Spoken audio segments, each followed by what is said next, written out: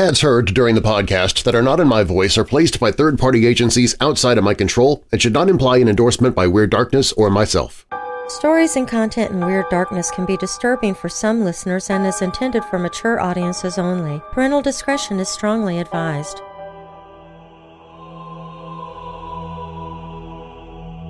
One night, in 1963, a couple were walking home down Swains Lane, which passed along a cemetery's north gate. What they encountered was so terrible they were frozen to the spot, transfixed with fear. They had come face to face with what would later become known as the Highgate Vampire, a tall, dark figure floating behind the railings. Its face was the worst thing, a ghoulish nightmare contorted in horror. I'm Darren Marlar, and this is Weird Darkness.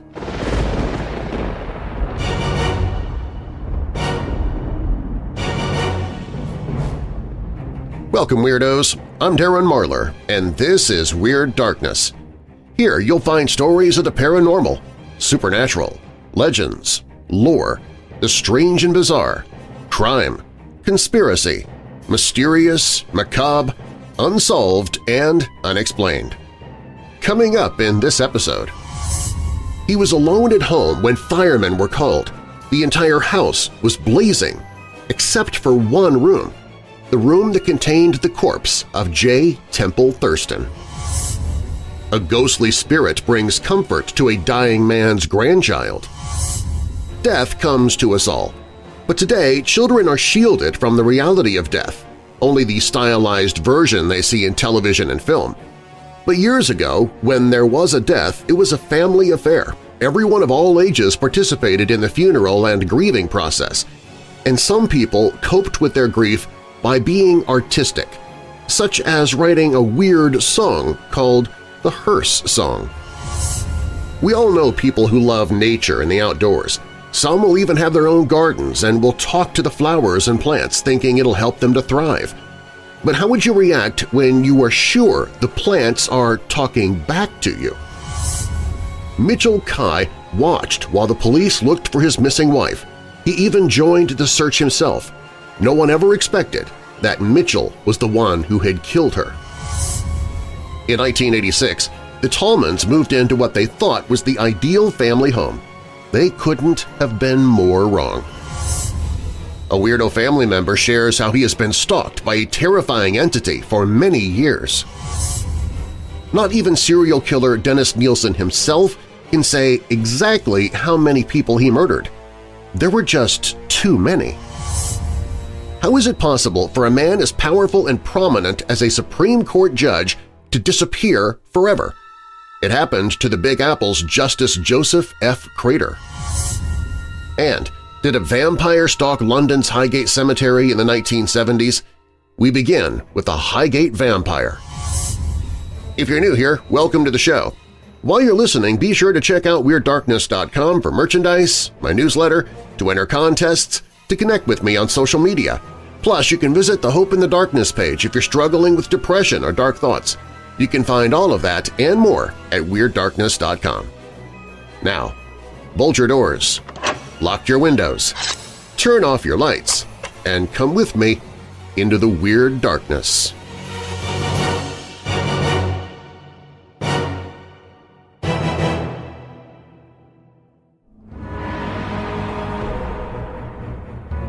In the early 1970s, a wave of panic spread around the North London suburb of Highgate. There was a vampire on the loose. Tales of the sinister, ghostly figure and bizarre occult rituals at the famous local cemetery had led many residents to fear for their safety. Although Highgate Cemetery had long been a hotspot for ghost sightings, the local and national media would soon come to seize on this particular apparition. The first sightings of the figure came in the early 1960s. Highgate Cemetery was by then over 100 years old and had fallen into disrepair and decay. Overgrown and sprawling, the Gothic Victorian graveyard seemed the perfect setting for the strange and sinister events that would follow. One night in 1963, a couple were walking home down Swains Lane, which passed along Cemetery's north gate. What they encountered was so terrible they were frozen to the spot, transfixed with fear. They had come face to face with what would later be known as the Highgate Vampire, a tall, dark figure floating behind the railings. Its face was the worst thing, a ghoulish nightmare contorted in horror. And more sightings would follow. A man walking his dog saw the same tall, dark figure sliding over the wall along Swains Lane, like black treacle, he said. By 1969, the reports from Highgate would pique the interest of David Farrant, a young Wicca enthusiast and member of the British Occult Society. Farrant, along with Bishop Sean Manchester, would become the two figures most associated with the case. The pair's antics over the next few years are now infamous, and the ensuing feud sparked between them lasts to this day. David Farrant had first heard about the sightings in the late 60s and decided to investigate for himself. One winter's night, in December 1969, Farrant camped out in the graveyard. He immediately hit ghostly pay dirt. Farrant witnessed a very tall, dark figure with piercing, hypnotic eyes. The air around him had suddenly turned icy cold. This seemed to be the same entity he had heard about. The local newspaper in Highgate, the Hampstead and Highgate Express, had become interested in the sightings. In particular, the reports of Satanists performing black magic and sacrificing animals at the cemetery. The publicity attracted the attention of Sean Manchester, an eccentric and flamboyant figure that claimed to be a bishop in an obscure church. Not only was he a bishop, according to Manchester, but he was also a vampire hunter. In an interview with the Hampstead and Highgate Express in February 1970, Manchester claimed the figure was a king vampire, an undead 15th-century Romanian nobleman who had practiced black magic in Wallachia, the home of Dracula himself. Traveling to England, he had somehow ended up buried in what would become Highgate. Manchester told the paper that the vampire had been revived by the activity of the Satanists that were said to operate at the cemetery. Here, then, was born the legend of the Highgate Vampire.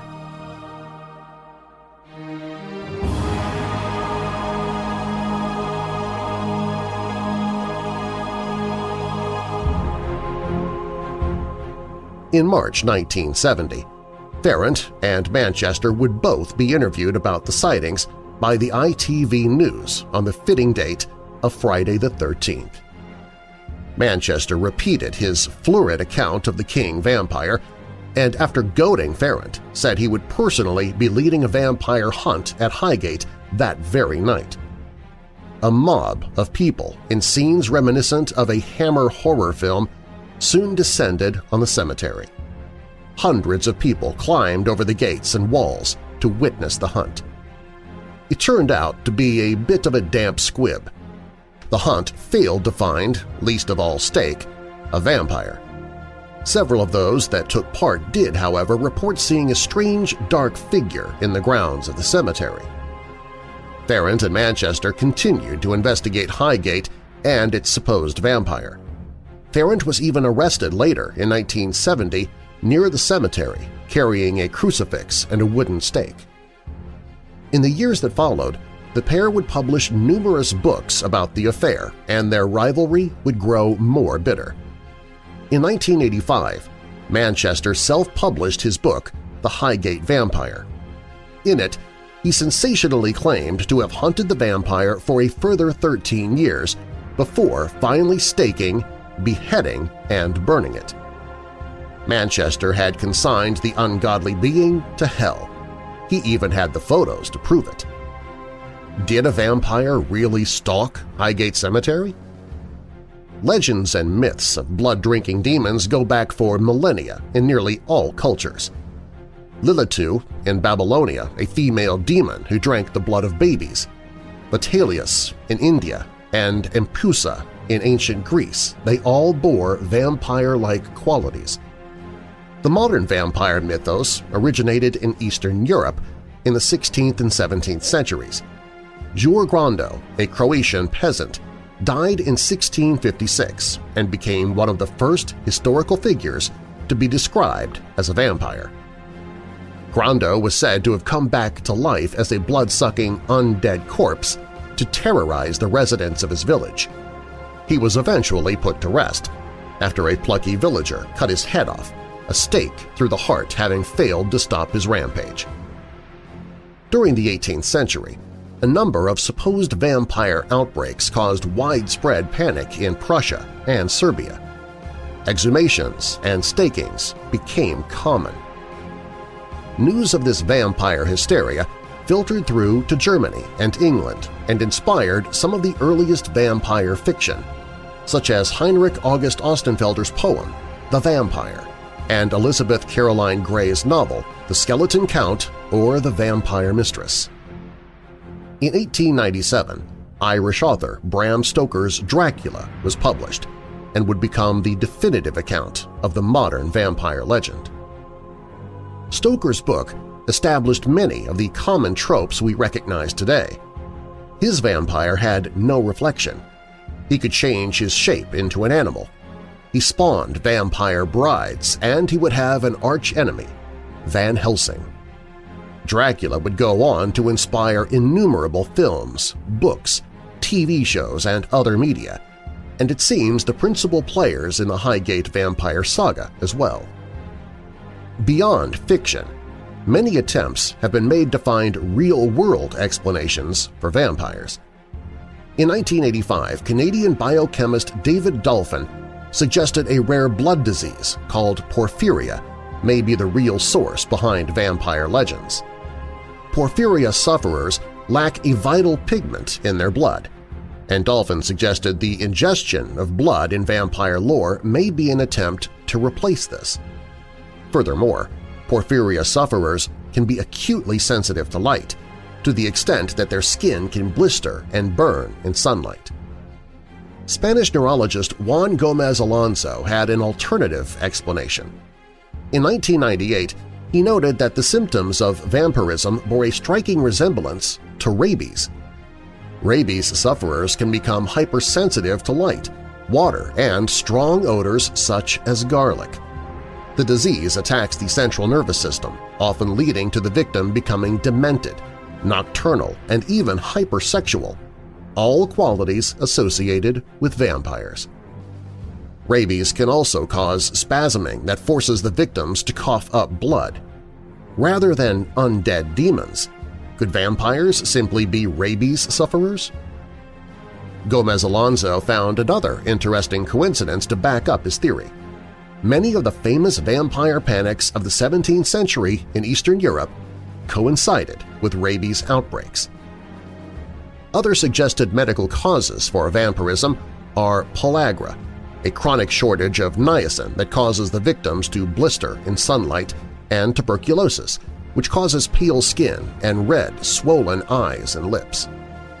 Perhaps the most compelling real-world explanation for vampirism isn't physical, though, but psychological. Blood drinking and other vampiric rituals are a feature of many psychopathic and serial murderers.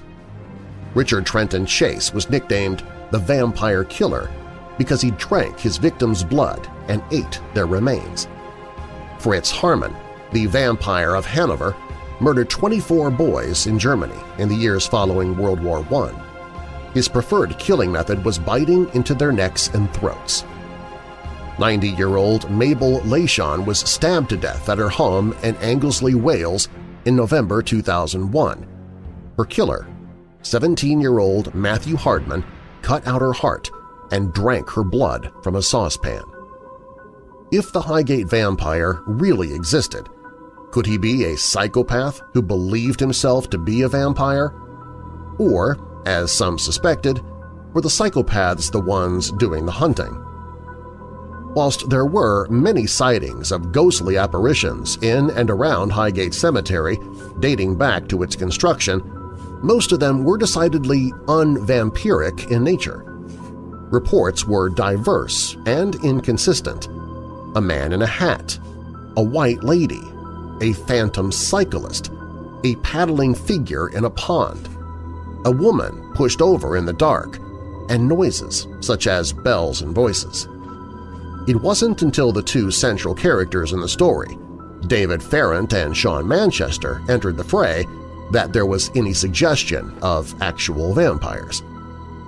Between them, they have written numerous books about the affair and developed a bitter rivalry that continues into the age of the Internet. But perhaps the thing they have most in common is the complete lack of evidence they provide for their claims.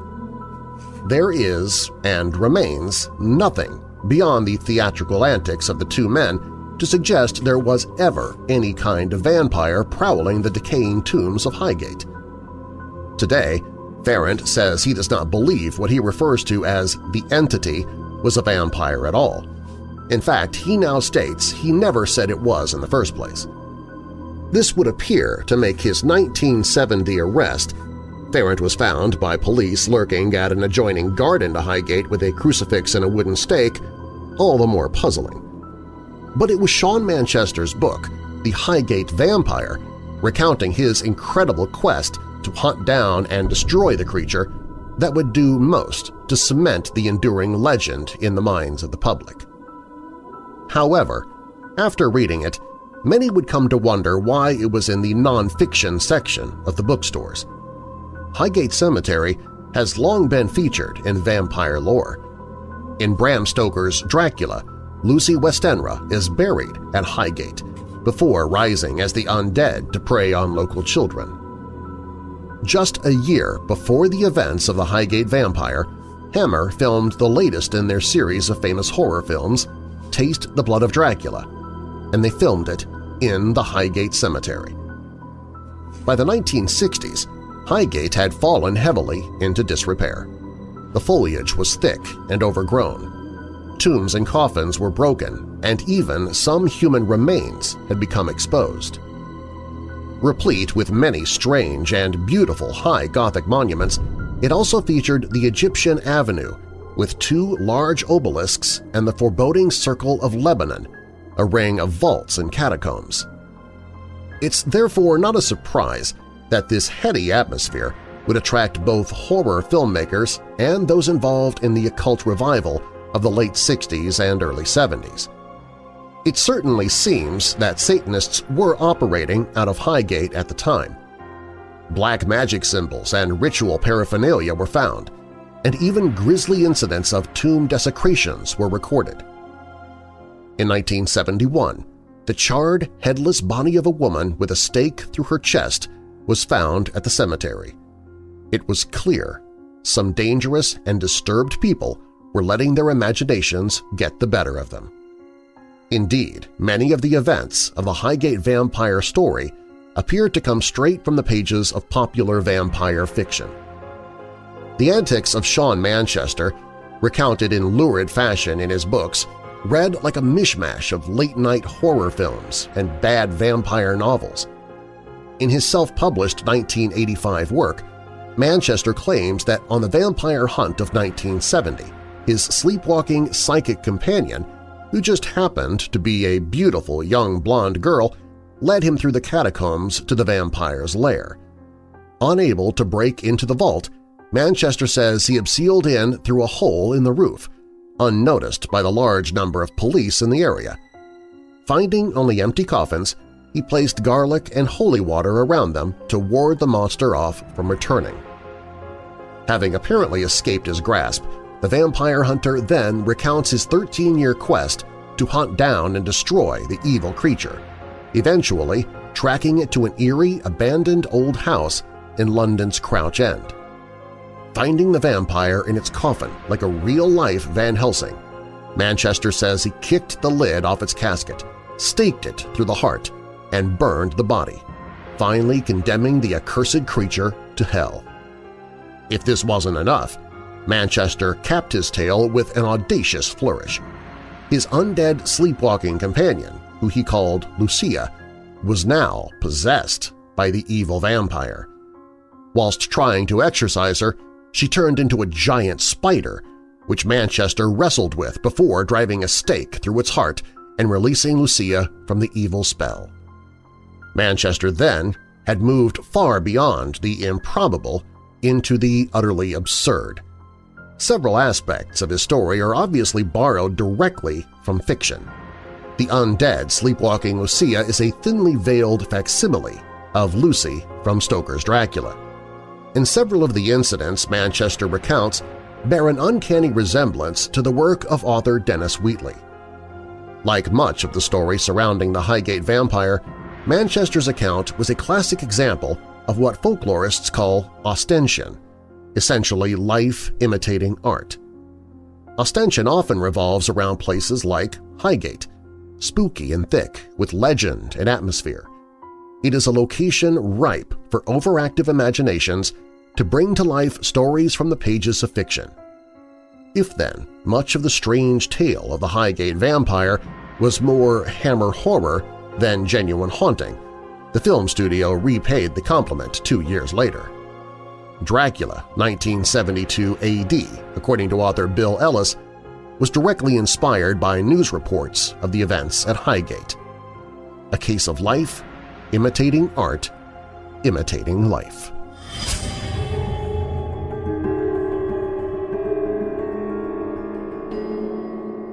Coming up on Weird Darkness, a Weirdo family member shares how he's been stalked by a terrifying entity for many years. Plus, how is it possible for a man as powerful and prominent as a Supreme Court judge to disappear forever? It happened to the Big Apple's Justice Joseph F. Crater. But first, not even serial killer Dennis Nilsen himself can say exactly how many people he murdered. There were just too many. That story is up next.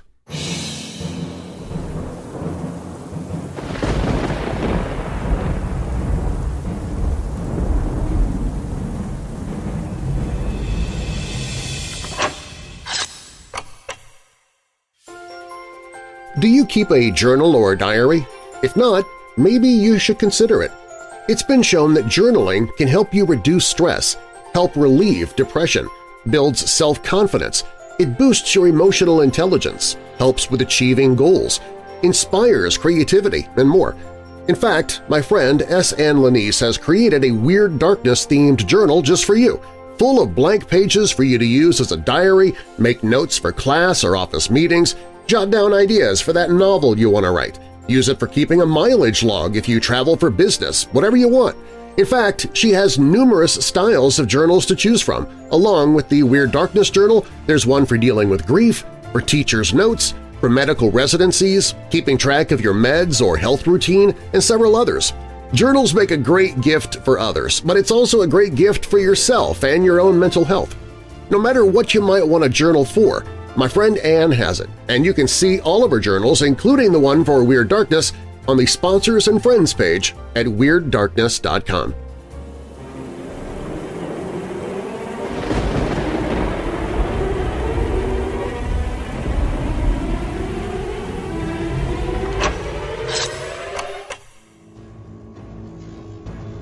No one, not even Dennis Nilsen himself, can say just how many people he killed between December of 1978 and his arrest in February of 1983. His crimes earned him a variety of nicknames. The British Jeffrey Dahmer, given the grisly nature of the murders. The Muswell Hill Murderer for the North London neighborhood where he committed his deeds. And most chilling of all, the Kindly Killer, as Nilsen himself believed that his method of execution was humane. What we do know is that Nilsen killed anywhere from 12 to 16 men and kept their bodies in his home, sometimes for months at a time. Nilsen's victims were students and homeless men that he met and lured back to his place, sometimes for sex or merely companionship. Booze and food were often promised. At some point during the night, though, Nilsen would seize upon his victim, strangling him and holding his head underwater until death. After each murder, Nilsen engaged in a series of rituals that began with bathing and clothing the victim's body. He often posed the corpses, sometimes in a sexually suggestive manner, other times as though they were cohabiting the apartment, with the corpse at rest in an armchair as Nilsen watched TV. Like Jeffrey Dahmer, Nilsen is said to have sought in each victim someone who wouldn't leave him.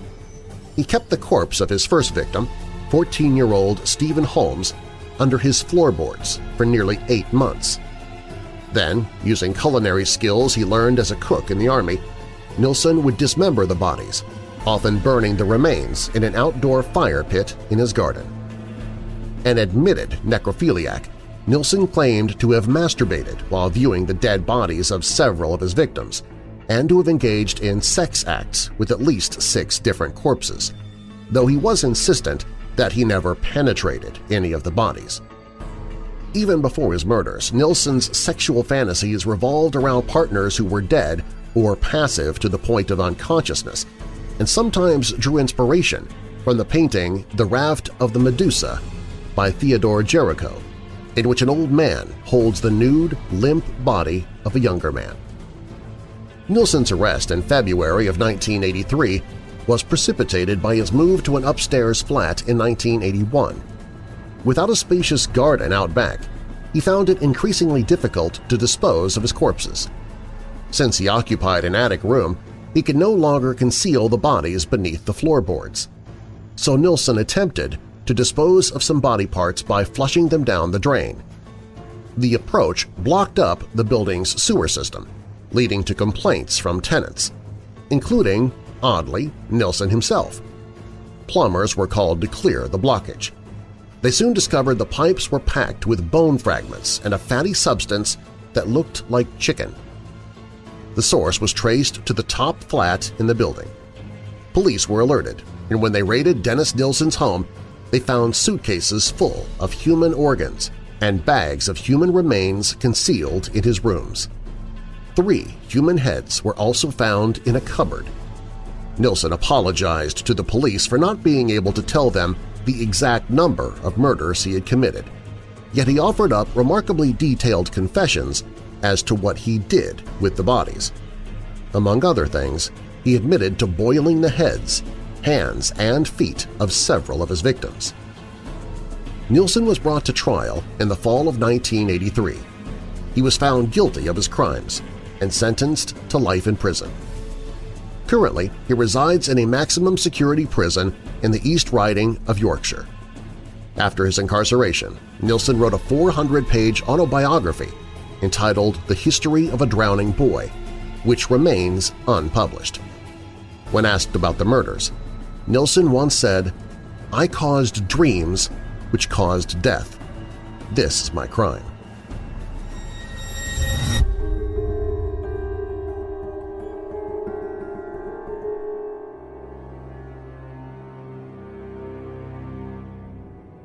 Hello. This is a story I have to tell that either falls under paranormal or supernatural, though I don't see a distinguishment between the two words. I am a person who doesn't like to reveal my identity, and I'm sorry for that, so I'll just go by the name Benji for this story and all future stories I might submit. Now, this story isn't about some inanimate object moving on its own or some gateway to an alternate dimension. No, this story is about a creature who legitimately terrified me and stalked me for a few years of my life. To some, this story might be a bit cliché, but this entity actually scared me during a few encounters I've had with it. So I'll tell you about the 4 encounters I've had with this thing in the order that they happened. Some details are a little fuzzy in my memory, so I'm sorry if I can't give full details. The very first encounter with this entity that I had was in a small town named Tres Brazos, which resided in my home island of the Dominican Republic. Back then, me and my father were visiting some friends and family members, and we were both sleeping in a room. This whole thing was when I think I was about 6 years old. When I woke up in the room, I looked out through the window blinds and I saw that it was approaching dusk. And at that moment, I remember hearing stray dogs howling and barking for what seemed like a minute before stopping. I decided to look at a corner of the room and stare at it to fall asleep. And that's when I saw it. in the corner of the room, where there was almost no light, was a pitch-black mass with horns protruding from its presumed head. At first, it just stood there, staring at me. After a few seconds, it lunged out of the darkness and revealed itself to be a 6-horned goat with manic and crazed eyes. The creature bleated before it jumped onto the bed I was sleeping on, and then it hit me in the chest several times with its hoof. And then I woke up instantly, and it was daytime. At first I didn't think of it, but then I realized that not only was it a nightmare when this encounter took place, but I was already awake when the nightmare happened. I freaked out a little, but brushed it off as being my crazy imagination. The second encounter happened roughly a year later after the first. This one took place in an apartment in Charlotte that me and my parents were renting as a home. At that time, I was 8 and I had various toys. One of them was a Garfield clock that I had on a television. The clock didn't work, but I kept it anyway because I liked it. And most of the toys I had were stuffed in this sock that was stretched out and was as long as a serpent. Anyway, back on topic. It was nighttime once again, and this time I was on one wall of the room and the door to my room was wide open, but I was too scared to get up and close it. When I looked at the door for long enough, the figure from the first encounter rushed into the room and stopped at the foot of my bed. It was the same goat as before, only his hair was black. His back legs were deformed and mangled, and his breathing was noticeably deeper. This time he spoke in a deep male voice, and it said something along the lines of, "You shall be my sustenance," before hitting me again in the chest, causing me to wake up again at daytime despite me being previously awake and it being nighttime. I started to realize that this creature was stalking me and could sort of transport me into the future, causing me to start off waking up from bed even if I was already awake. Again, I brushed it off, not aware that this could have been a supernatural entity I was facing. Then there came encounter 3. This one took place in an apartment in New York. I was sleeping on the same bed as my grandmother. I was about 9 when this encounter took place. I wanted to get up early as I noticed the sun was starting to rise. I slowly slid off the bed as to not wake her up. I slowly walked out of the room due to that floor being very creaky, and once I got out of the room I turned right and slowly made my way towards the kitchen. Mind you, the kitchen was cut into the wall like a sort of L shape. Just as I was 7 feet from the kitchen, the goat darted from behind the kitchen corner, barreling towards me so fast I didn't even have time to scream. It appeared with light gray hair this time, and I didn't see its eyes. As soon as I was headbutted by the creature, I was teleported right back into the bedroom, right next to my grandma. I made a second attempt to sneak to the kitchen, and this time I made it all the way with no sign of the goat anywhere. I couldn't shake the feeling that this would not be my last encounter, and sure enough, I was right. Now here in this story is the 4th and final encounter I had with the goat. This took place in the same apartment as the second encounter. I had had enough of this creature stalking me, so I told my parents about the goat. My dad appeared to jokingly say he was going to cut up and cook the creature if he saw it, which boosted my confidence, as it naturally does when a kid is reassured by his parents. It was then, during the afternoon the next day, when the beast appeared in front of the foot of my bed for the last time. Only now, its form was entirely different from the previous encounters, as now it took the form of a minotaur with an axe and a ring through its nose, and it lost 4 of its horns in addition. The goat, now I should say minotaur, let out a bellow before trying to attack me with the axe. However, not only was the creature now incredibly slow, its body appeared malnourished, and it could barely lift the axe, let alone swing it. At this point, I was stuck between dreaming and being awake, and at that point I was no longer afraid of the creature. I could get rid of it once and for all, for I might have never gotten that chance again. I stood up and kicked away the axe from the Minotaur's grasp. Then I summoned a katana with my dream powers, and with a triumphant battle cry, hacked off its head with the blade. Even without its head, the Minotaur let out one final bellowing scream before its headless corpse fell to the ground, and its entire body, head and all the blood, disappeared forever. As soon as it vanished, I snapped out of my in-between state and was now fully awake. I was finally at peace. The creature was finally defeated. And after that, I've never seen that goat since. I'm now a young teen who is waiting to enter high school as a freshman.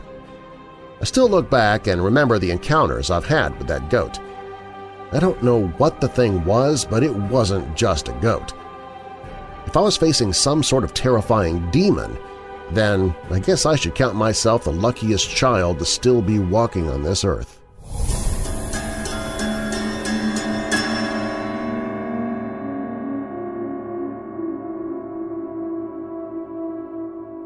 Perhaps no disappearance in American history has created as much speculation as that of New York Supreme Court Associate Justice Joseph F. Crater. For many years, he was known simply as the most missingest man in New York. He was last seen on the evening of August 6, 1930, walking out of a New York restaurant.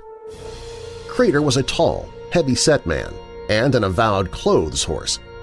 He was especially dapper that evening as he stepped out of the restaurant, waved goodbye to a couple of friends, and then climbed into a taxicab. His friends would remember his double-breasted brown suit, gray spats, and a straw Panama hat over his smoothed-down iron-gray hair, for it was the last outfit they ever saw him wear. After that final glimpse, Crater was never seen again. But how is it possible for a man as powerful and prominent as a Supreme Court judge to disappear forever? Judge Crater's career was unquestionably successful. He was born and raised in Easton, Pennsylvania, and later graduated from Lafayette College and Columbia University Law School. In 1913, he began practicing law in New York and got involved in local politics. He soon became president of the Democratic Party Club in Manhattan and saw his law practice flourish thanks to his connections to the corrupt Democrat leadership at Tammany Hall. In April 1930, he was appointed to the New York Supreme Court. He had withdrawn $20,000 from the bank just days before his appointment.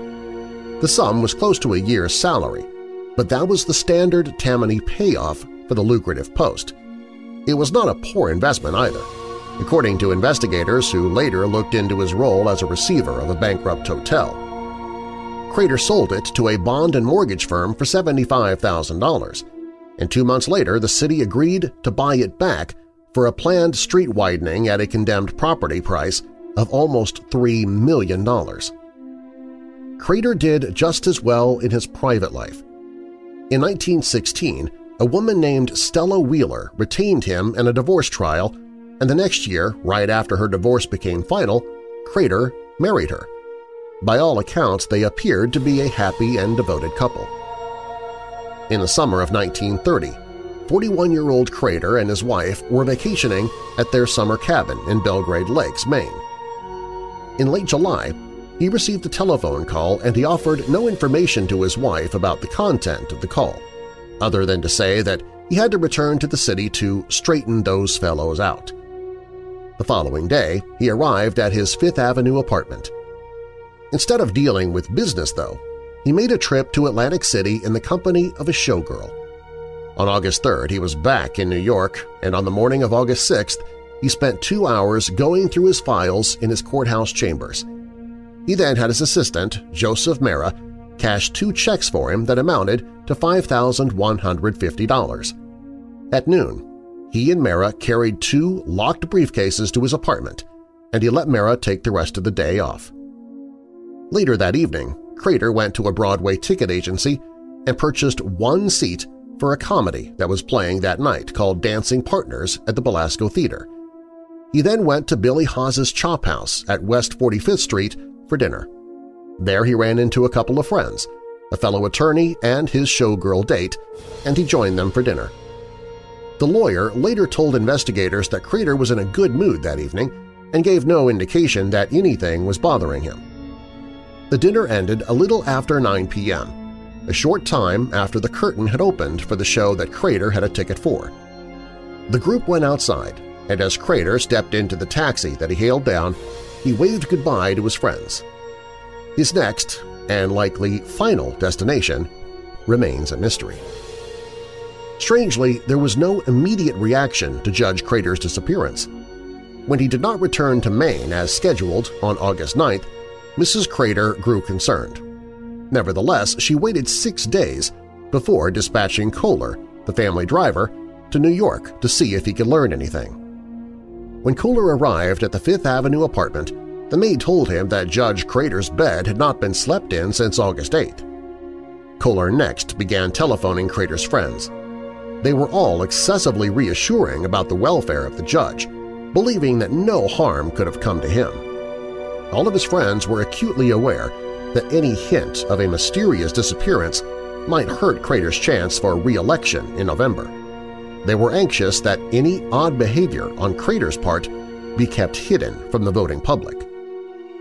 In addition, they wanted to make sure his extramarital sex life was carefully hidden as well. Creature had always confined his interest to nightclub parties, one-night stands, and prostitutes, but suppose the middle-aged man had come across a young woman that he had fallen for and he had taken her off on an extended trip. If that was the case, his cronies were anxious to soft-pedal his disappearance. So Kohler returned to Maine on August 20th, relieved that no harm had come to the judge.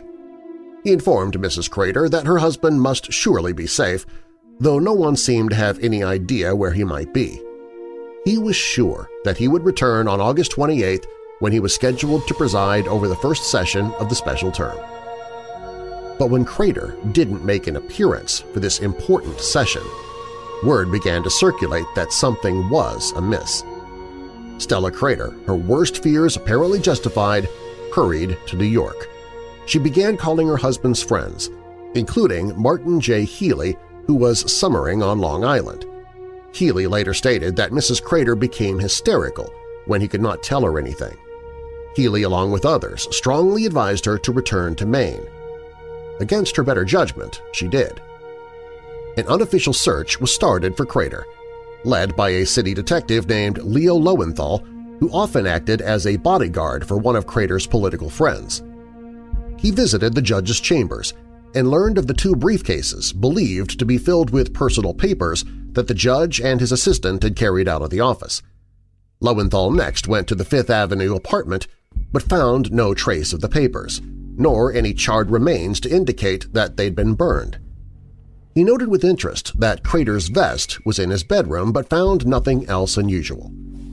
With no trace of the judge to be found, the police commissioner was finally notified of the disappearance on September 3rd. After that, the case of the missing judge became front-page news. The story captivated the nation and a massive investigation was launched. Had Creature been killed, or had he simply disappeared on his own? Those were the questions that everyone wanted answers to, from police detectives to shady business partners to the average man on the street. The official investigations started off in a hurry but quickly slowed down. Detectives discovered that the judge's safe deposit box had been cleaned out, and the 2 briefcases that Creature and Mara had taken to his apartment were missing. These promising leads were quickly bogged down by the thousands of false reports that were coming in from people who claimed to have seen the missing man. The district attorney centered his investigation on Mrs. Creature while the police began delving into his financial and sexual affairs. It was found that he had a safe deposit box at the Empire Trust Company, but it turned out to be empty. Detectives looking into Creature's love life were far more successful, and they found that for years Creature had been on friendly terms with Constance Bramer Marcus, a raven-haired woman in her middle 30s. Lovely and vivacious, she had been a worker for the Cayuga Democratic Club in 1922 when she had met Creature during an election campaign. She liked him and later retained him, as Mrs. Creature had done during her divorce. They became involved in a long-time affair. Over the years, Creature visited Connie Marcus several times a week and paid her rent at the Hotel Mayflower on Central Park West. In the daytime, Connie Marcus worked as a salesgirl at Milgram's and other upscale shops along 57th Street. When news of Crater's disappearance went public, Marcus added to the chaos by disappearing herself. It seemed a logical assumption that Crater and his mistress had run off together and the police investigation stalled. Then, Connie returned to the city alone, explaining that she had left town merely to avoid the publicity. She was questioned closely by investigators, but they became convinced that Marcus knew nothing of the judge's whereabouts. The police also learned that Crater frequented a Broadway nightclub and speakeasy called the Club Abbey. The Abbey was owned by gangland figure Oni Madden and was frequented by mobsters like Jack Legs Diamond, Dutch Schultz, Vincent Mad Dog Cole, and others. A number of murders had occurred on the premises, and it was definitely not the sort of spot that should have been a favorite hangout for a New York Supreme Court justice. But this is where Crater went in search of a diversion, although he tried to convince patrons that his name was Joe Crane. However, since so many other politicians frequented this unsavory night spot, false names were a waste of time. At the Abbey, the judge had been especially friendly with a chorus girl named Elaine Dawn. Police questioned her, along with Sally Lou Ritz, who had been at Crater's table for dinner on the night he disappeared, and Marie Miller, his Atlantic City party girl date. None of these lovely ladies were able to offer a clue as to his location. The search for Judge Crater ground to a halt, even though he had been reported in Canada, the Adirondacks, Nova Scotia, Cuba, California, Mexico City, and even Africa. Most assured that the judge had ducked out just one step ahead of someone who was looking for him. A 1947 movie called The Judge Steps Out, starring Alexander Knox, follows the lighthearted exploits of a judge who becomes weary of his responsibilities and leaves his family to become a short-order cook. For decades after his disappearance, his name was a slang term for dodging one's responsibilities, and to pull a Crater was to slip away permanently. In October, a grand jury convened to look into the disappearance. Mrs. Crater refused to come to New York and participate in the hearings. Nevertheless, the grand jury called 95 witnesses and amassed 975 pages of testimony. After all of that, the conclusion was, the evidence is insufficient to warrant any expression of opinion as to whether Crater is alive or dead, or as to whether he has absented himself voluntarily or is the sufferer from disease in the nature of amnesia or is the victim of crime. In late January 1931, Mrs. Crater finally returned to New York. From the apartment on Fifth Avenue, she announced an amazing discovery. In a bureau drawer, often used by the judge, she found a large manila envelope containing $6,690 in an assortment of denominations, along with 3 small checks that had been made out to Crater and signed by him. There was also a second envelope that contained stocks and bonds, and a binder with 3 insurance policies. A memo in Crater's handwriting listed the names of men who owed him money, along with the amounts owed by each man. The note was signed with the words, "I am very wary, Joe." It is believed the misspelled word wary, W-H-A-R-Y, was likely meant to be weary, W-E-A-R-Y. The discovery caused an uproar. Cops had searched the apartment 4 times and never would have missed the bulky envelopes and the insurance binder. Detective Leo Lowenthal, who had made the first unofficial search, maintained that the envelopes had not been in the drawer in August. Had someone, perhaps Crater himself, placed them there?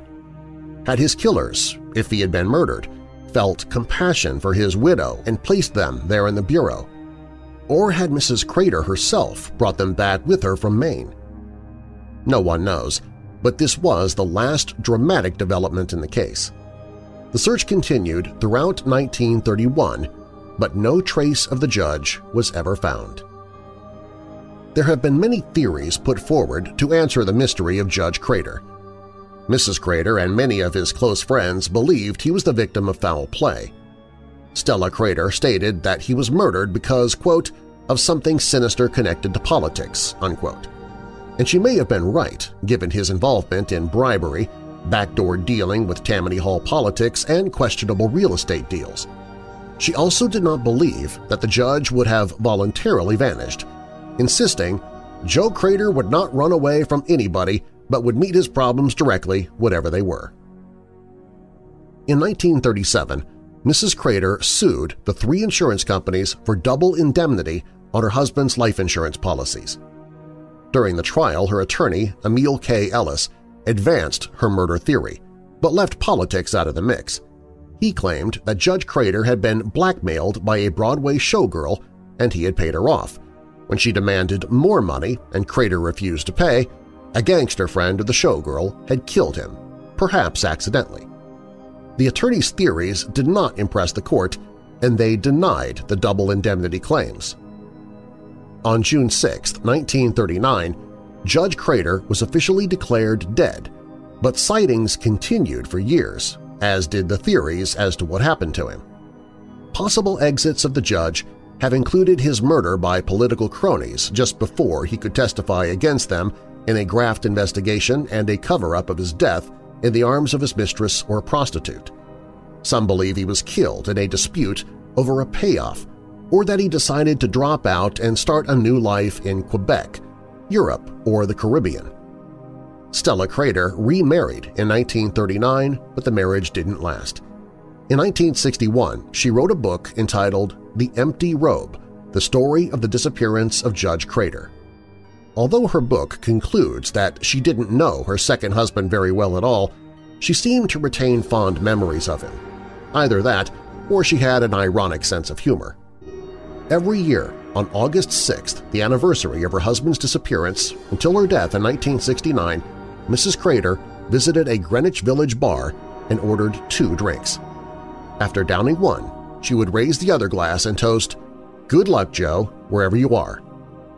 A possible answer to the fate of Good Time Joe Crater came to light in April 2005 when Stella Ferrucci Good died in Bellerose, Queens, leaving behind what may be a key to the mystery.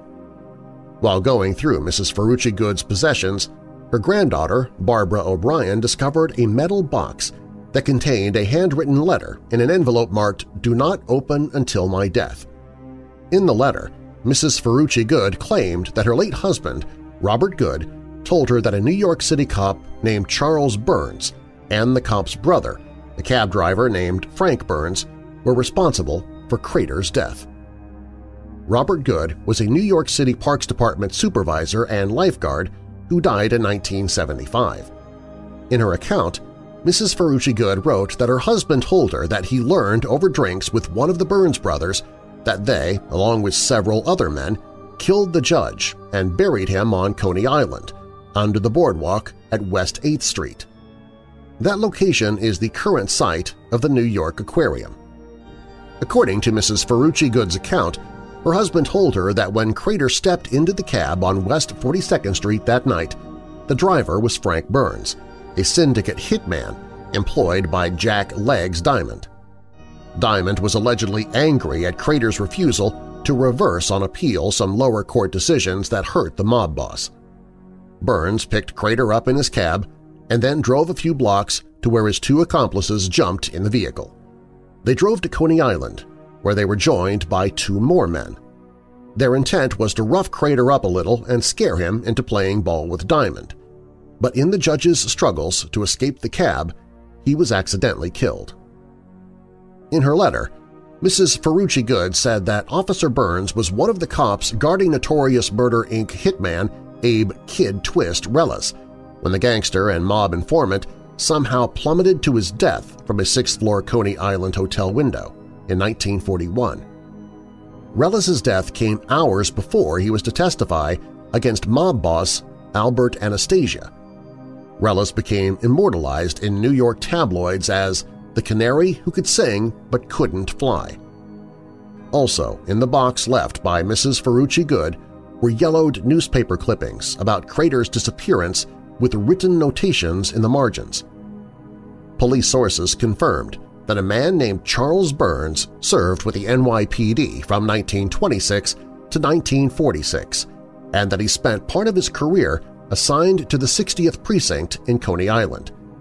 Police also confirmed that several skeletal remains were found at the location named by Mrs. Ferrucci Good in 1956, when the foundation for the aquarium was being dug. Decades prior to the advent of DNA technology, the remains could not be identified.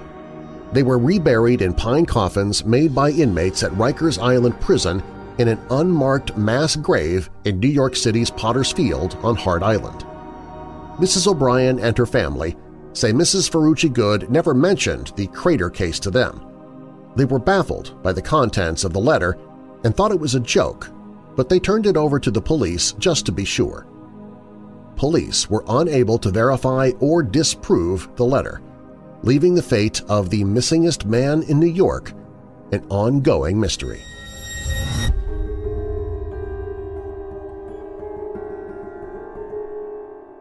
Coming up, in 1986, the Tallmanns moved into what they thought was the ideal family home. They couldn't have been more wrong. And Mitchell Kai watched while the police were looking for his missing wife. He even joined in the search himself. No one ever expected that Mitchell was the one who had killed her. These stories are up next when we return to Weird Darkness.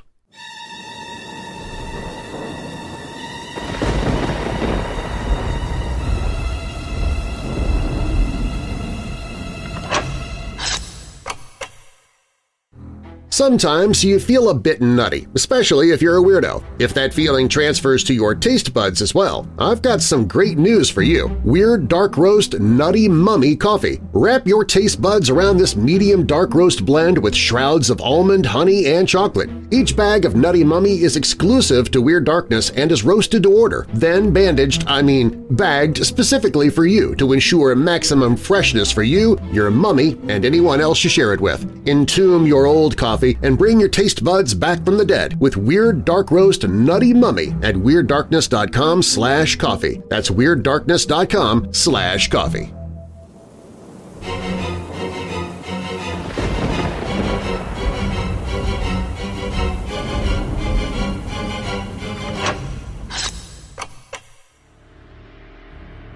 In 1986, the Tallmanns had just bought a house in a new development in Larrabee Street, Horicon, Wisconsin.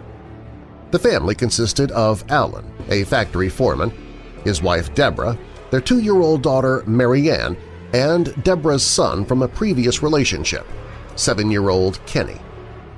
Deborah was expecting her 3rd child at the time the family moved into the house. The family were natives of Wisconsin, with plenty of relatives in the area around Horicon. Not long after they moved in, little things began to niggle. The children would frequently fall ill, while Deborah and Alan would fight over trivial things. Sarah, their 2nd daughter, was born in November of 1986. Deborah had become ill during the pregnancy and was ordered to rest, meaning her mother and sister would come over to the house to help out. It soon turned out that neither liked the house and couldn't wait to get out, Deborah's sister actually becoming unwell when she visited.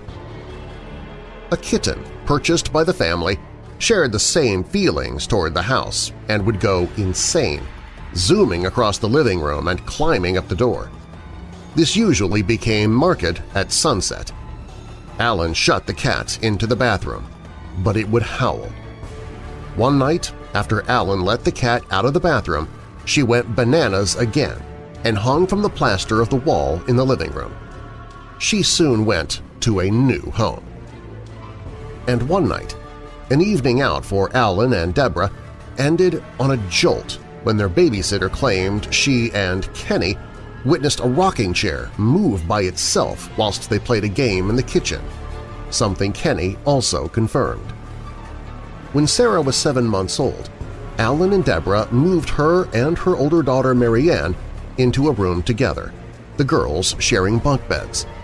They took over Kenny's old room, he moving into a smaller bedroom. That night, Kenny witnessed a radio alarm clock given to him by his parents behave strangely, the dial moving by itself. His parents, upon hearing this, took the alarm clock away. Afterwards, Kenny found it difficult to sleep in his room, complaining of strange noises. All of the children were having difficulty sleeping by mid-1987. They would always waken when their parents went to bed and refused to sleep for a long time. Mary Ann had apparently gained an imaginary friend whom she would often talk to, which soon turned to nightmares, scaring her. Things were sporadic at this point. Peace would descend for a week before another of interrupted sleep due to their children's problems and Deborah and Alan fighting. Alan later attributed his behavior to the house. Deborah also began noticing things around the house, such as the garage door opening by itself, and she began to suffer nightmares, which she was never prone to previously. The dreams seriously frightened her. Alan had a strange experience of his own one day whilst painting in the basement. He had left his paintbrush lying across the paint tray while he went for lunch. When he came back, he found the paintbrush upside down in the paint pot. No one else had gone down to the basement while he was gone. After he cleaned the paintbrush and carried on with his work, he thought he glimpsed a shadow flit across the basement. After that, he called it a day. Another incident in the basement saw the window mysteriously being moved and left on the floor.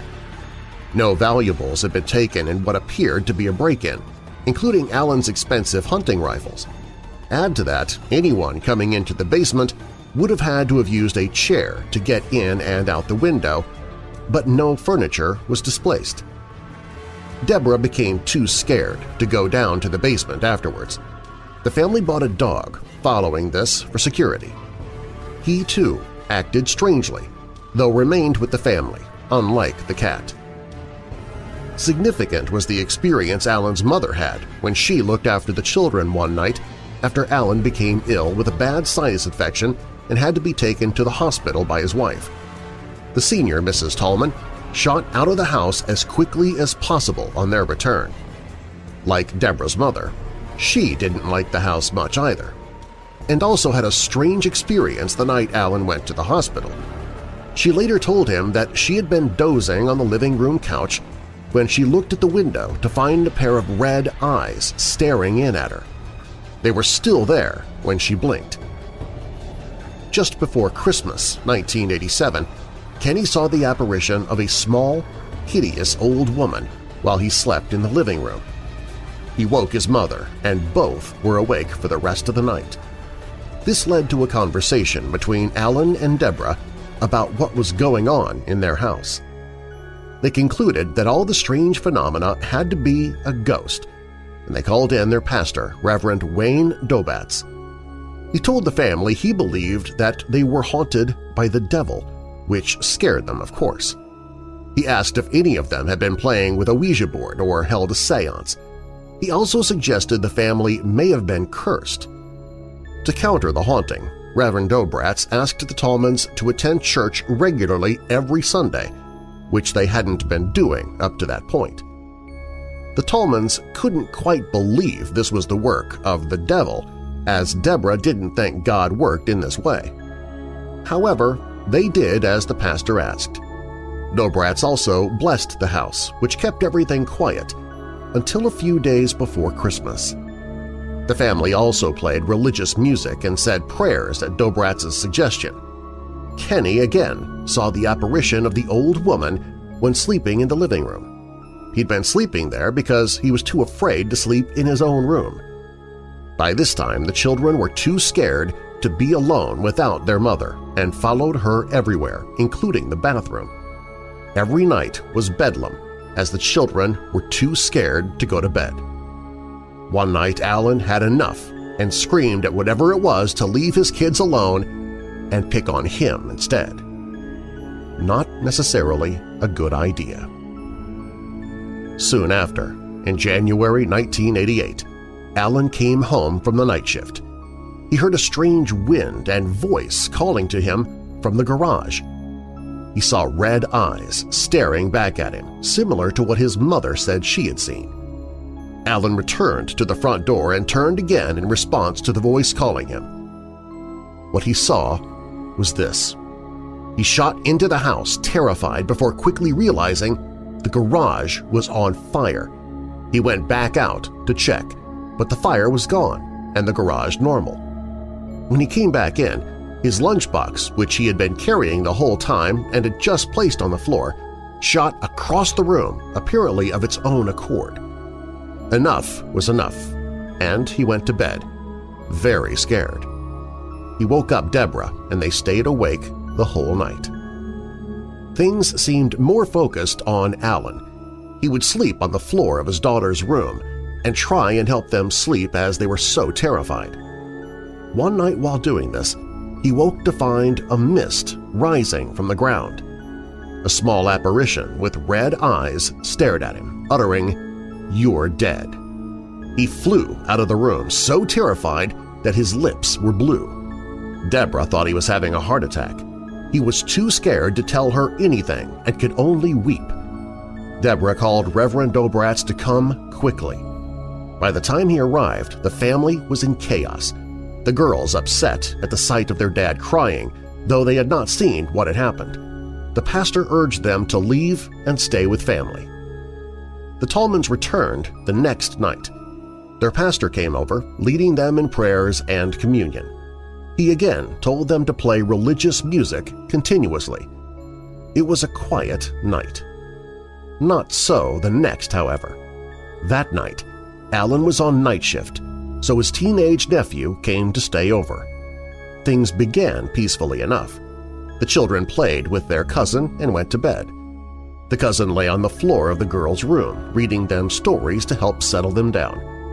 However, the same apparition that had visited Alan reappeared to his nephew. Everybody became hysterical. Kenny said to his mother that the apparition was in the girls' room.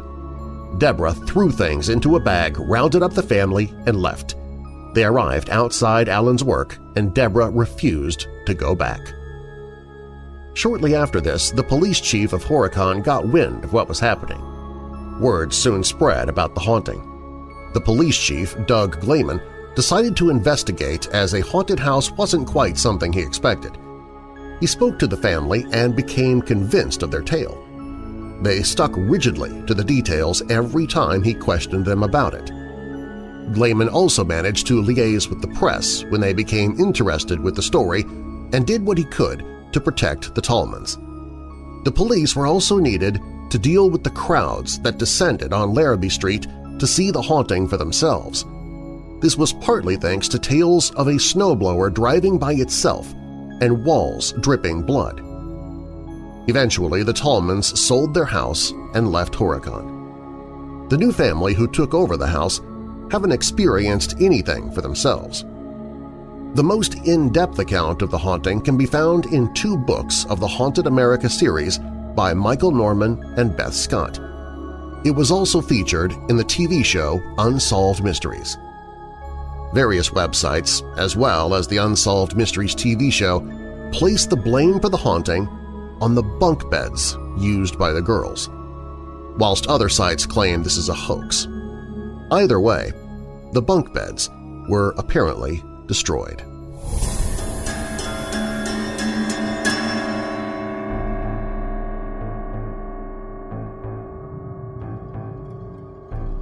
Mitchell Kai seemed like a normal guy. He had a gorgeous wife named Lindsay and a good job as a casino croupier.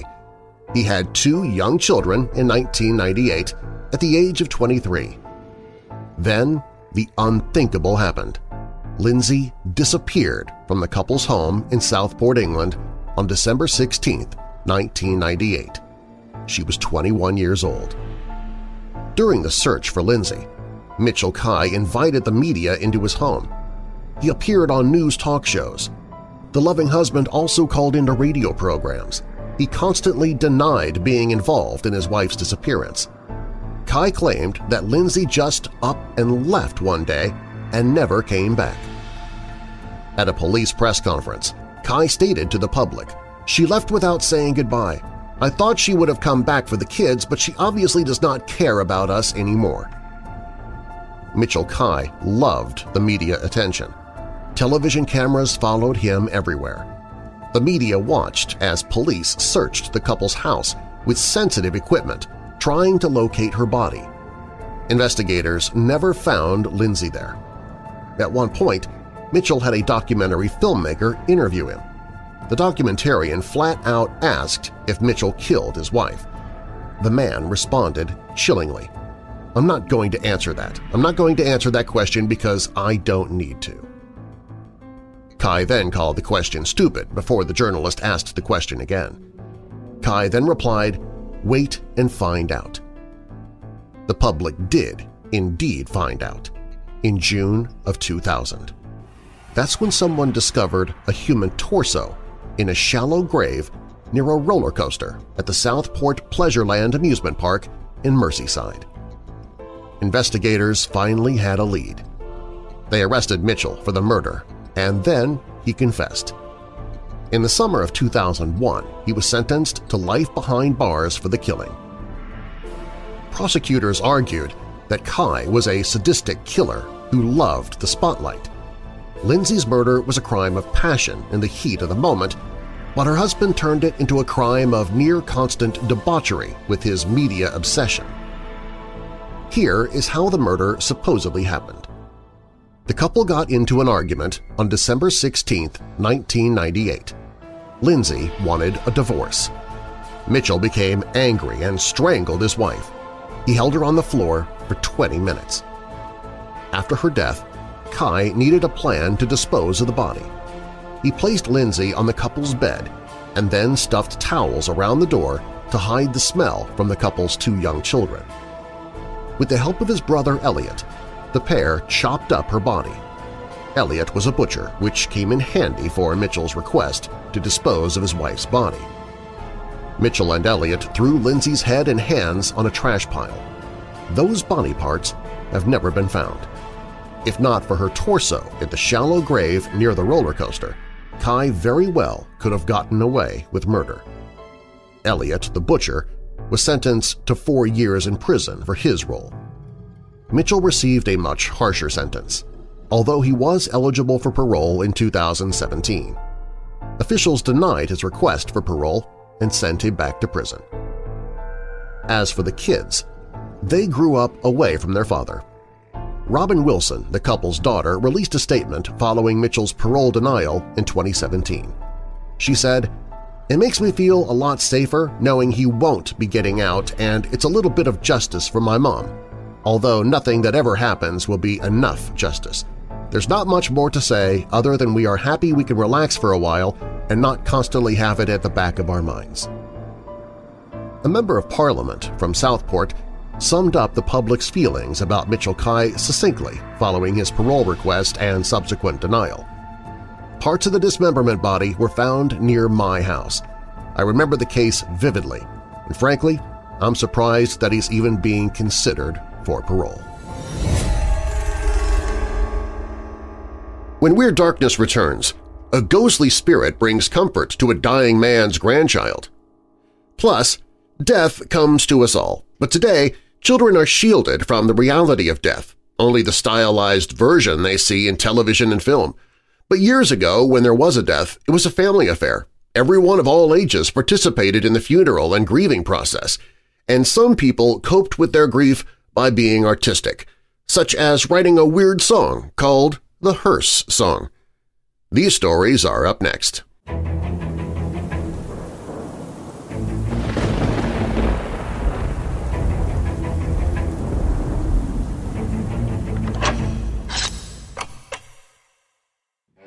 Winter has Louisville in its grip, and former FBI agent Dallas Powell has his hands full with car trouble, cat trouble, and trying to keep the Derby City branch of True Blood Investigations and Security, Inc. solvent. When a juicy insurance job comes his way, he jumps at it. But the discovery of a decades-old murder spawns a veritable blizzard of violence, and Dallas finds himself right in its path. Winter Wonderland, a Dallas Powell mystery by T. Lee Harris, narrated by Darren Marlar. Hear a free sample on the audiobooks page at WeirdDarkness.com.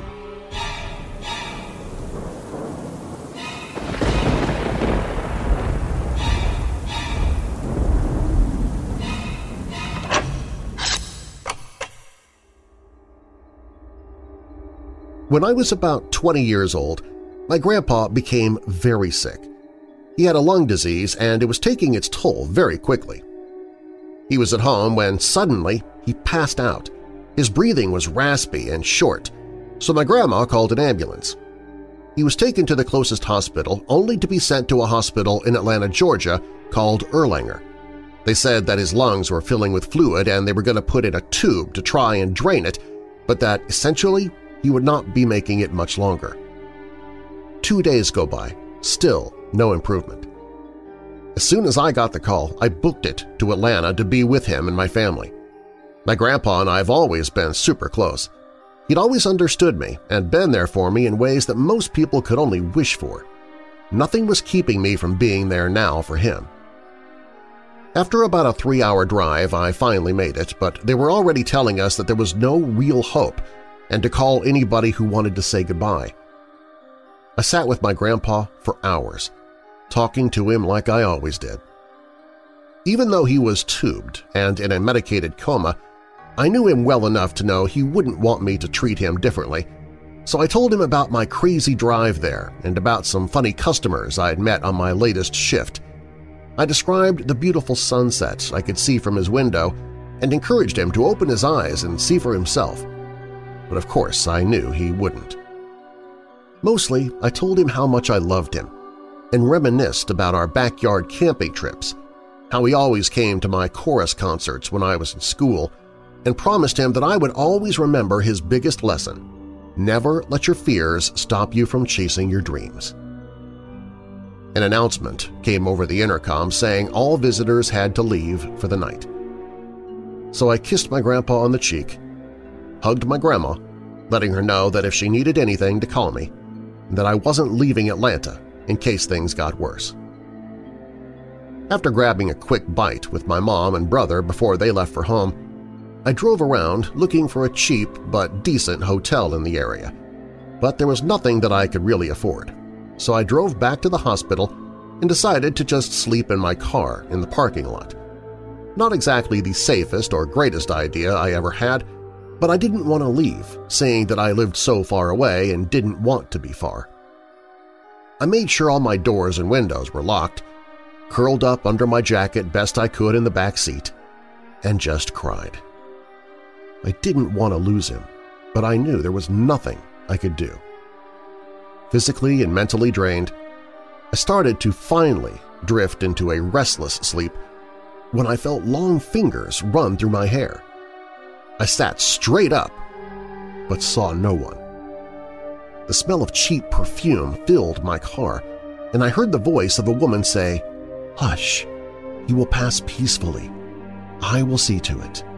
Sleep, I will watch over you." In that moment, complete peace swept over me, and I drifted back to sleep. An hour or so later, my phone rang. It was my grandma letting me know that he was getting worse and that I needed to call my family and tell them that they were turning all the machines off that morning. I told her I loved her and that I would do that. After everyone arrived, we all stood around his bedside in prayer, hoping for a miracle, when I once again smelled the cheap perfume and felt a hand between my shoulder blades.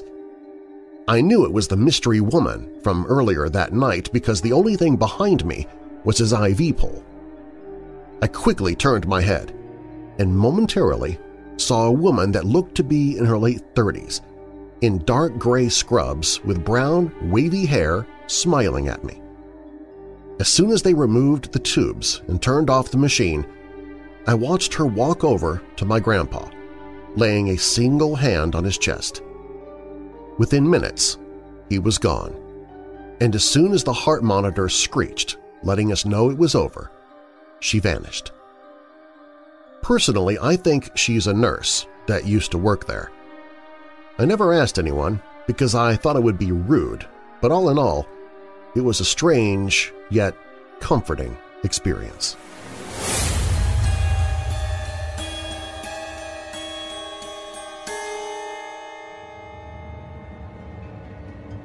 Once upon a time, death was an everyday part of life in America, not just for adults, but for children as well. The birth rate was high, but only slightly higher than the number of children who never lived to see adulthood.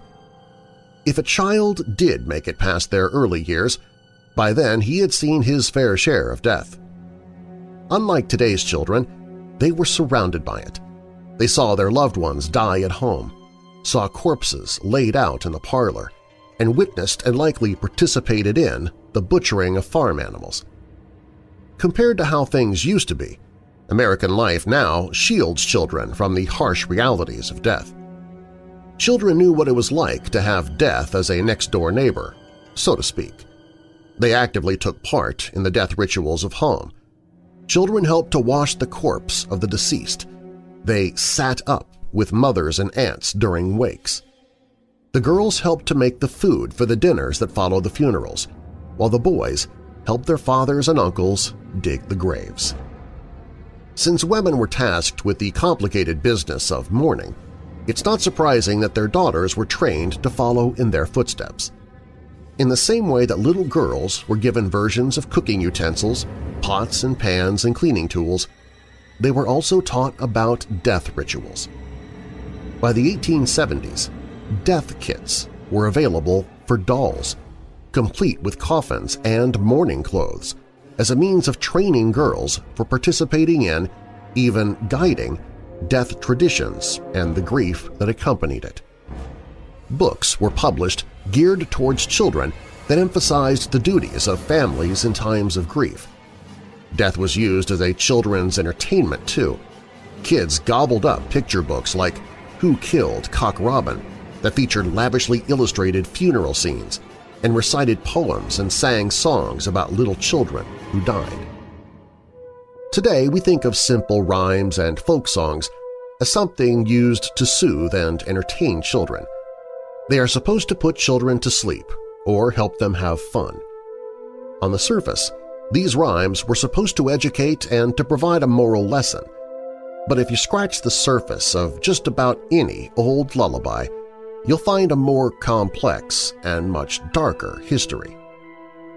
From the Great Fire of London that is chronicled in London Bridge to the devastation of the plague in the eerie Ring Around the Rosie, many of these simple tunes can trace their roots back to a past that is dark and macabre.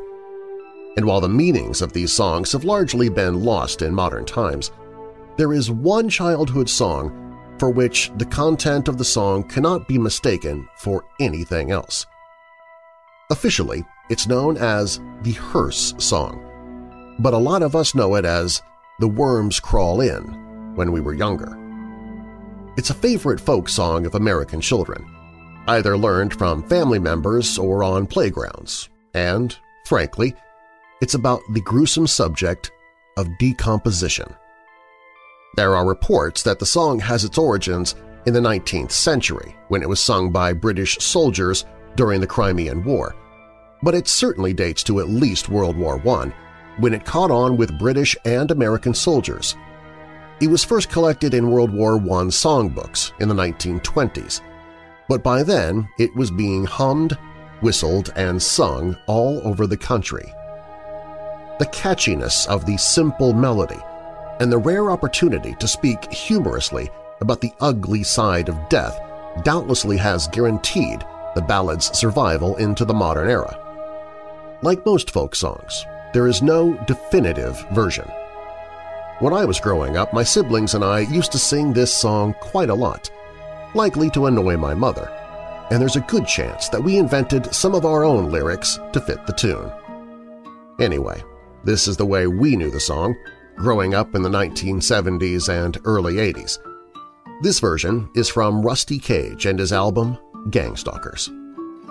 Don't ever laugh as a hearse goes by, for you may be the next to die. They wrap you up in bloody sheets to drop you 6 feet underneath. They put you in a pine wood box and cover you up with dirt and rocks. It all goes well for about a week, and then your coffin begins to leak, and the worms crawl in, the worms crawl out, the worms play pinochle on your snout. They eat your eyes, they eat your nose as you begin to decompose. A slimy beetle with demon's eyes chews through your stomach and out your sides. Your stomach turns to rancid grease and pus pours out like melted cheese. You spread it on a slice of bread, and that's what you'll eat when you're dead. And the worms crawl out, the worms crawl in.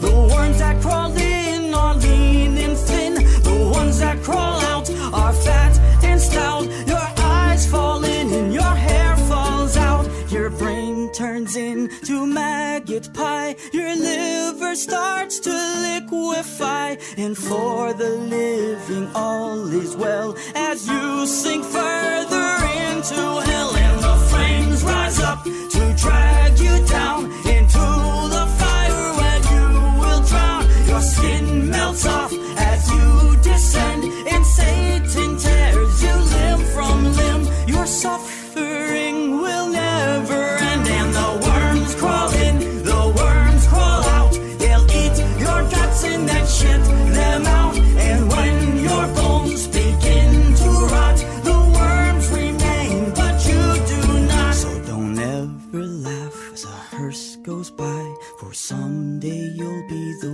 one to die. And when death brings his cold despair, ask yourself, will anyone care? A folk singer named Harley Poe added a final chorus to this song that we never knew as children. I'm including it here because I wish we had known it. They invite their friends and their friends too. They all come down to chew on you. And this is what it is to die. I hope you had a nice goodbye. Did you ever think as a hearse goes by that you may be the next to die? And your eyes fall out and your teeth decay, and that is the end of a perfect day. Yeah, we were strange kids. Coming up, he was alone at home when firemen were called. The entire house was blazing, except for one room, the room that contained the corpse of J. Temple Thurston. But first, we all know people who love nature and the outdoors. Some will even have their own gardens and even talk to their flowers and plants, thinking it'll help the plants to thrive. But how would you react if you're sure the plants are talking back to you? That story is up next when Weird Darkness returns.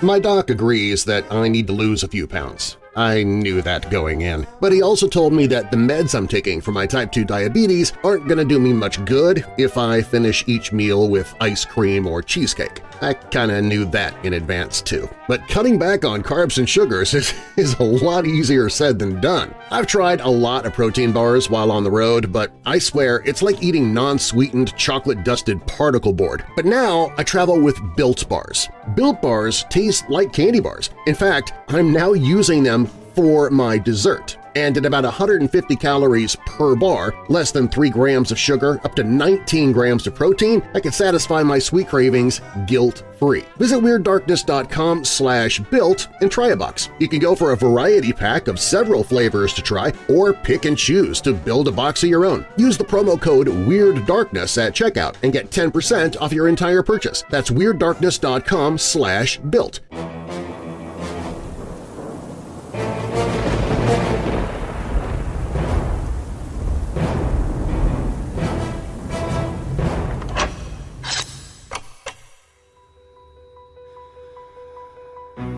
My 8-year-old niece Amelia talks to trees. She spends all her free time outside, whispering to the leaves and listening for replies. I used to think it was a silly game, but then something happened that changed my mind. You see, I'm pretty sure the trees talk back. Amelia has always loved trees. When she was 4, she snuck out of her room one night and fell asleep under an old pine tree in the backyard. Her parents were terrified when they found her missing. When they demanded to know why she had left her bed, Amelia said the tree was lonely and had called to her for company. Another time, a large fire broke out a few miles from her home. Amelia didn't sleep for days and became so exhausted that her mom took her to a pediatrician. When the doctor asked what was wrong, Amelia said that she couldn't sleep because the trees were screaming. Up until this point, I thought Amelia just had an overactive imagination. I thought the trees were her version of imaginary friends, and it was a phase that she would eventually grow out of. But now I'm not so sure. You see, last weekend, several members of our family got together for a camping trip. We reserved a couple of large campsites to celebrate the upcoming 4th of July holiday. The sites were near a lake, but Amelia wasn't interested. While the rest of the kids played games or splashed in the water, Amelia spent the day introducing herself to the trees. That night, Amelia and I shared a tent. Around midnight, she woke up screaming, "He's going to fall! He can't hold on much longer!"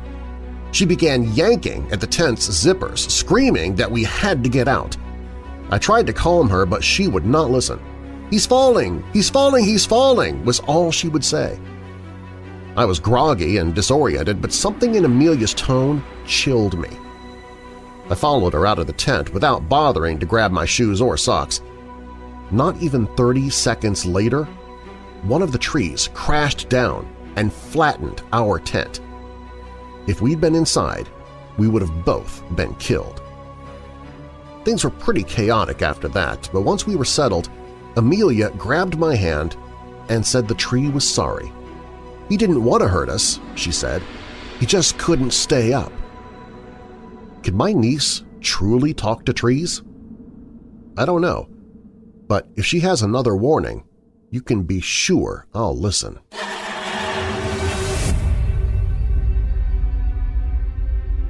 The strange story of J. Temple Thurston's mysterious death first came to notice in the literature of the weird in 1932, when the American author Charles Fort presented the matter in his book Wild Talents. Fort frames the mystery thus. Mr. J. Temple Thurston was, for unclear reasons, alone in his home, Hawley Manor, near Dartford, England. His wife was away, and their servants had been dismissed when firemen were called to the manor at 2:40 a.m. April 7, 1919.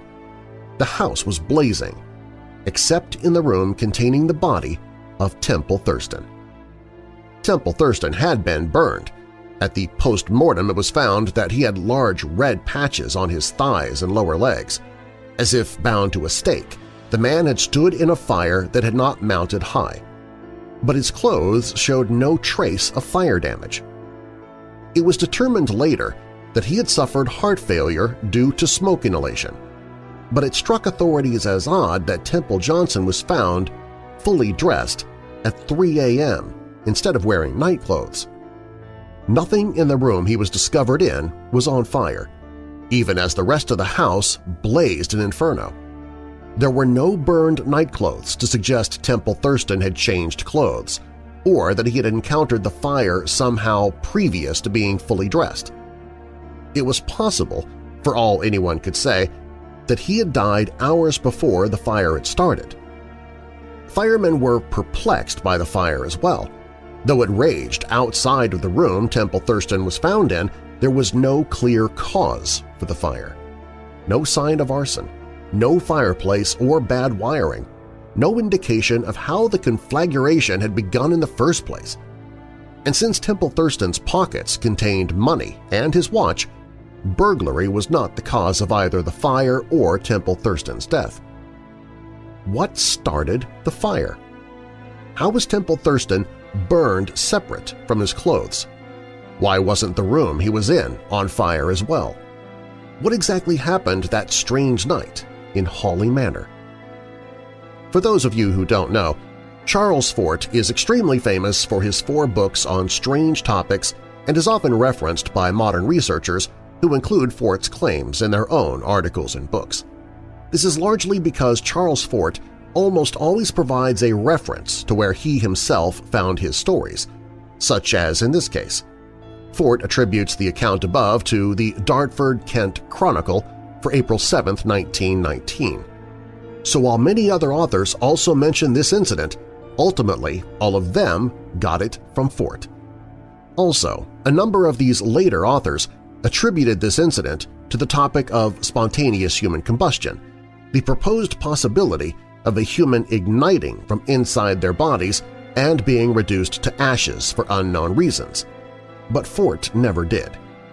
Which brings us to a problem because, you see, Charles Fort didn't always list his sources correctly or tell the story exactly as it was reported, and on rarer occasions Fort would change key details of an account.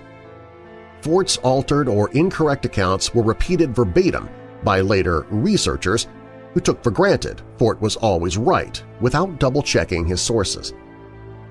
Unfortunately, the story of J. Temple Thurston falls into the rarer category of cheat for Charles Fort because, you see, he reported the victim's name wrong.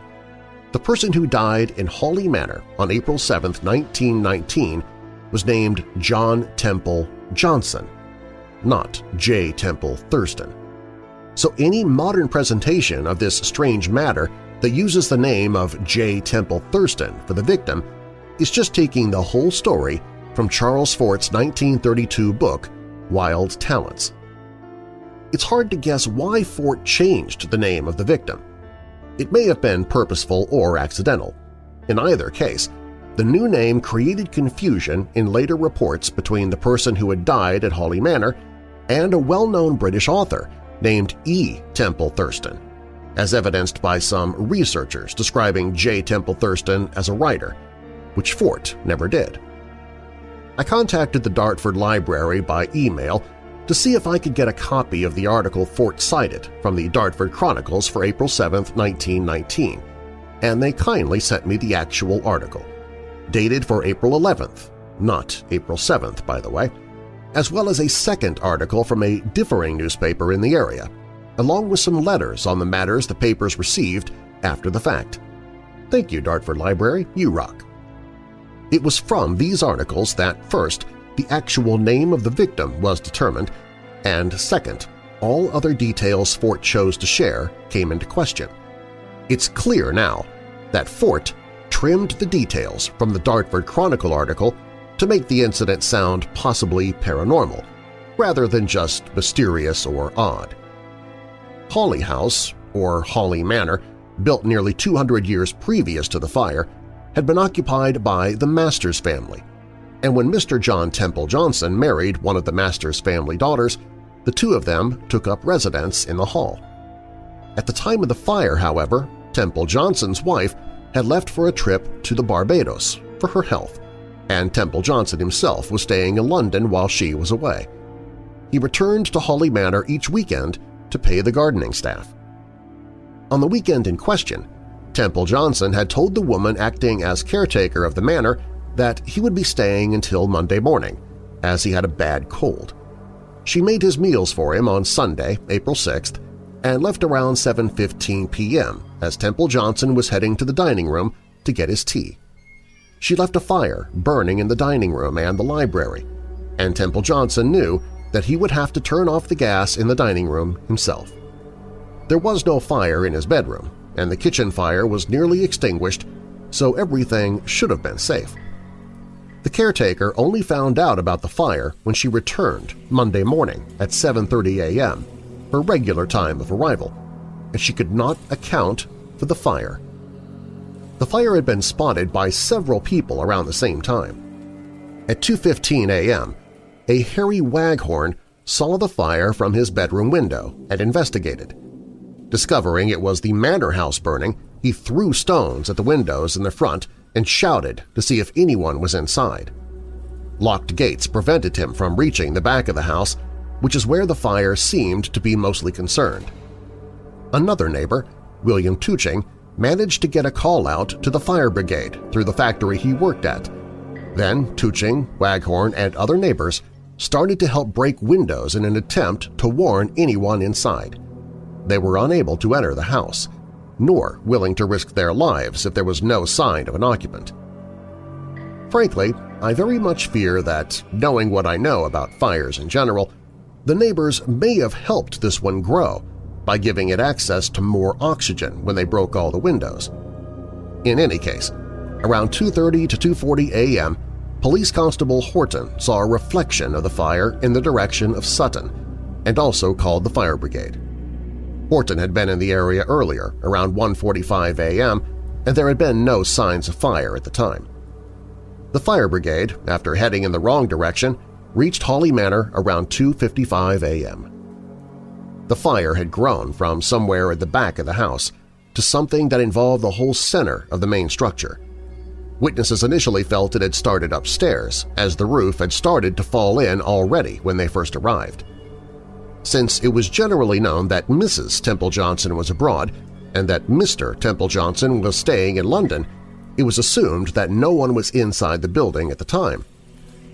Chief Officer H.T. Potter of the fire brigade, being told it was possible that the caretaker, an elderly woman, might be inside, began a search of the rooms that he could reach as the rest of the fire brigade concentrated their efforts on portions of the structure that had not yet been consumed. Potter took a winding stair up to a bedroom, but stumbled over a small table, found the next door burning, and had to retreat due to too much smoke. He returned shortly wearing a respirator to continue the search, and in the next room, Potter discovered Temple Johnson, fully dressed and lying on his back with his hands by his sides, his eyes closed, as if he had laid down to sleep. There was a small piece of sponge in his left hand and a flashlight near his right. He was discovered in a small room adjoining to the bedroom, and here only the door was afire. A window in the room had been broken by one of the stones tossed by the neighbors. Reports vary on whether Potter thought Temple Johnson was unconscious or dead at the time. Either way, Potter tried to lift Temple Johnson, but being that he was a very heavy man, the chief got assistance to carry the victim out to the lawn. Potter then informed police of the situation and drove to get a doctor who determined Temple Johnson had been dead for around a half an hour to maybe an hour. The body was transported to a mortuary as Potter stayed behind to help contain the fire. A post-mortem and inquest was held the next day, Tuesday, April 8th. One of the things that was quickly determined was that both some of the initial witnesses and Chief Potter identified the likely starting point of the fire as somewhere around the dining room and library, exactly where the caretaker said she had left house fires burning that Temple Johnson was going to extinguish when he went to bed. Potter also said that to him it appeared that Temple Johnson had been leaving his bedroom when he was overcome by fumes in the adjoining room. He'd been found lying with his feet towards the burning door. Temple Johnson had scorch wounds on his calves and thighs that were undoubtedly caused before death. Though his clothing overall was undamaged, the trousers leg that was closest to the burning door was scorched. In his pockets were found money, a watch and chain, a ration book, blank checks, and other articles.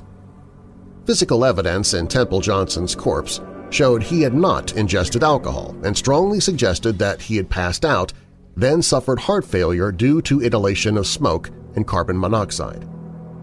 Which brings us to the two main points in Charles Fort's argument for a possible paranormal mystery. How did Temple Johnson get burned in an unburned room and clothing? And why was he fully dressed when he died around 2 in the morning? First off, remember that Temple Johnson was staying overnight alone in the manor because he felt sick and didn't want to immediately travel back to London. If he was sick enough, this could have impaired his memory for simple things like turning off the gas fire in the dining room, as well as his ability to properly respond to an emergency situation. A letter to the West Kent Advertiser on April 18th suggested that Temple Johnson may have fallen asleep in his bedroom fully clothed, either in the armchair or on the bed, due to not being well.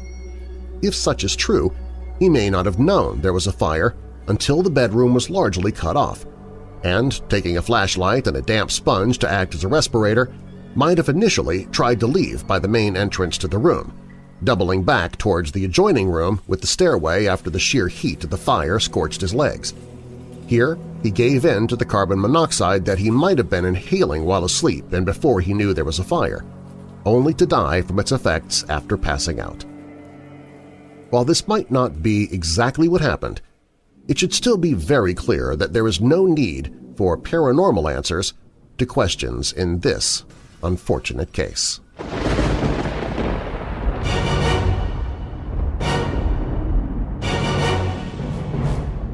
Thanks for listening.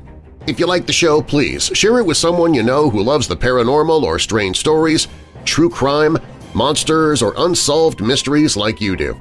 You can email me anytime with your questions or comments at darren@weirddarkness.com. Darren is D-A-R-R-E-N.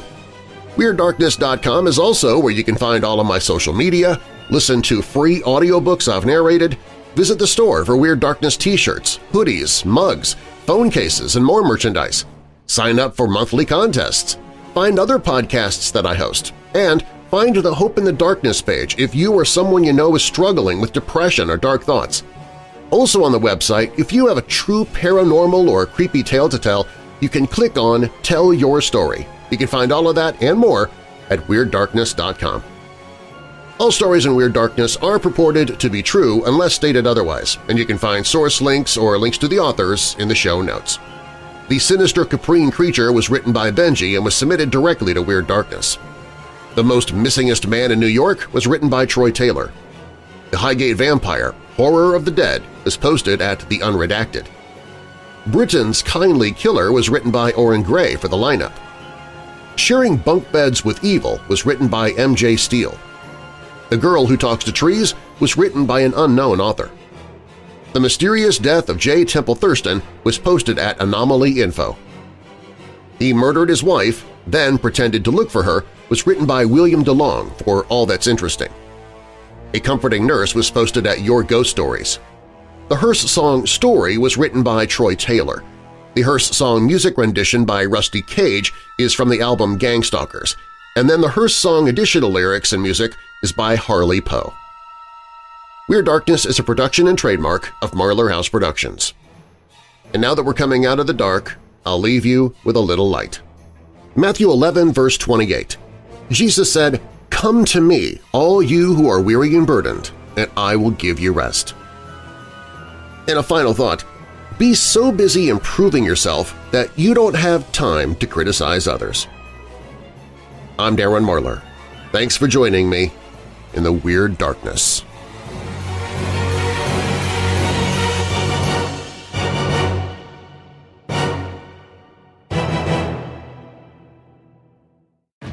Hey, Weirdos! You've got a murder, Sheriff. Our next Weirdo Watch Party is Saturday, March 2nd. Who killed her? With wild dogs, boy. This couldn't be done by a human foot. We'll be spending 2 hours with Hexen Arcane, Sisters Morgan and Celeste Parker. These sexy sirens, these gorgeous ghouls, will be presenting 1972's Moon of the Wolf, starring David Jansen, Barbara Rush, and Bradford Dillman. What did you find when you examined Ellie? Just that she was murdered. Dogs didn't do it. Like I said. After several locals are viciously murdered, a Louisiana sheriff starts to suspect he might be dealing with a werewolf. He's saying loup-garou. Come on, how can you go wrong with a werewolf flick, am I right? Werewolf. He's saying werewolf. Our Weirdo Watch Party is always free to watch online, so grab your popcorn, candy, and soda and jump into the fun, and even get involved in a live chat as we watch the movie. It's Moon of the Wolf on Saturday, March 2nd, hosted by Hexen Arcane.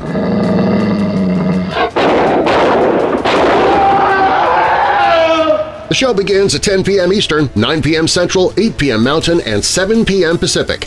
You can watch a trailer for the film and watch horror hosts and schlocky B-movies anytime, day or night, on the Weirdo Watch Party page at WeirdDarkness.com.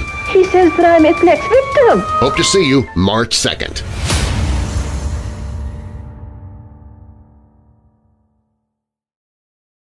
Hey Weirdos! Be sure to click the like button and subscribe to this channel, and click the notification bell so you don't miss future videos. I post videos 7 days a week.